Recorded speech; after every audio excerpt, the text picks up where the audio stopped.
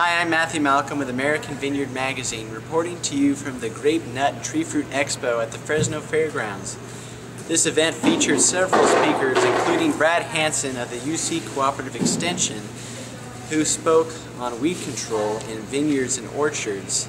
Annual bluegrass is one that we just identified last year. We've got some populations of bluegrass resistant to glyphosate. The populations that I'll show you are from the Merced area, but that's one to keep an eye on. So in my talk today, I mentioned some of the new weed issues that we're dealing with in orchard and vineyard crops. Mostly the new problems tend to be related to glyphosate resistance. We're having issues with a few more grasses. In the past, we've had problems with mostly broadleaf weeds like the horseweed and fleabane. Some of the newer ones have been, we reported last year on annual bluegrass, Paua annua, with resistance in some orchard crops.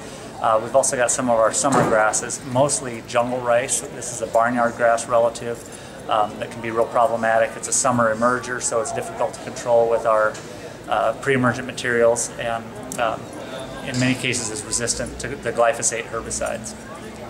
Good news on that front, most of those are still susceptible to good pre-emergent programs, and then also to the graminicides like Fusilade, Post, and Select, and those type of herbicides. We do have options. There's been a few new herbicides registered in the tree and vine system. The biggest news in the last year has mostly been related to the generic glufosinate products. These are products that are similar to Rely 280. I think in the last 2 years we've had about 5 different manufacturers register a product in California. So we should see the shortfall in that AI lift over the next 6 or 12 months as those products are delivered to the state.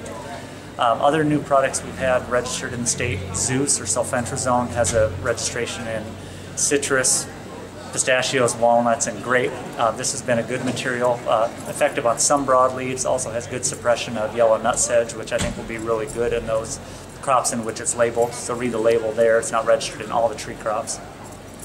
Other new herbicides we've had, Mission is a relatively new ALS inhibitor, kind of fits in the same part of the rotation as Matrix, and it's got some good suppression of nutsedge and also broadleaf weeds. And we've had a few important label changes that are affecting the tree and vine market. Allion herbicide has some major label changes in terms of crop age in which it can be used, and then also an organic matter stipulation in the label. So check on that before you use Allion.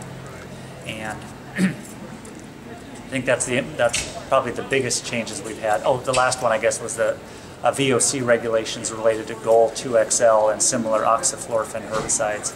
We are going to not be able to use the same rates during the summer ozone season, so check with your PCAs on that before you use the high VOC formulations of oxyfluorphan. Gain the full report of Brad's presentation in the coming issues of American Vineyard, Pacific Nut Producer, and California Fresh Fruit magazines.